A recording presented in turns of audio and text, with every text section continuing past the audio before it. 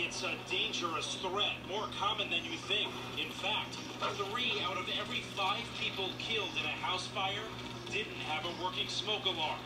So is your home prepared? To find out, the Orlando Fire Department is out in force, checking homes for safety risks. Hi. Hi. Jeff Rosson from the Today Show. How are you? Good. We're here with the fire department. We're checking for people's smoke alarms today to make sure you're safe. Can we come in? Sure. Right away, a problem. So the first thing we want to do is we're going to push the button on it just to test the battery and the audible portion of the alarm. Not working. So this detector does not work. So the one in your bedroom isn't working? No. What's that like to see? It's upsetting, because that's the first place we're going to hear it if it's going to go off.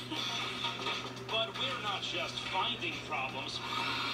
Firefighters are fixing them, installing brand new alarms for free. I'm glad we came. I'm glad you guys came too. Next door, we meet Peggy. Her detector's not working either. I don't do ladders anymore because I'm afraid of falling. So you can't check those detectors? Right, and I always forget when someone else is here to get them to check it for me. That's why we're here for you today. Good. But then, an even bigger problem. So here we are in the kitchen, which is the source of a lot of residential fires. And no smoke detectors. You're supposed to have one here. Within 10 feet of your kitchen, you should have a smoke detector. None here. No smoke detectors. The fire department installing 2 new alarms for Peggy. All right, it works. We check house after house, finding problems in nearly all of them. There's no battery in here at all. No battery. I probably used it on something else.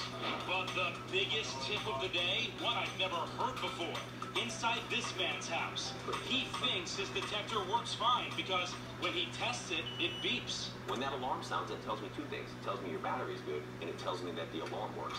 But he says what it doesn't test is the sensor that actually detects smoke. Your detector was manufactured in 2002. It's about 15 years ago. We like to change them out every 10 years. Why? Dust starts blocking the sensor. It can no longer see smoke. And you wouldn't know it. No problem. He says there's an easy way to test the sensor. The candle test. Just light a candle and blow it out. Place your alarm right over the smoke, and it should go off. It's not going off. That would tell me that this sensor has probably got some dust built up onto the sensor. I had no idea. This blows your mind a little. It does, because I just put a battery in it a couple days ago when it started chirping. We helped. All right, perfect. Sounding the alarm so your family stays safe. Happy to help.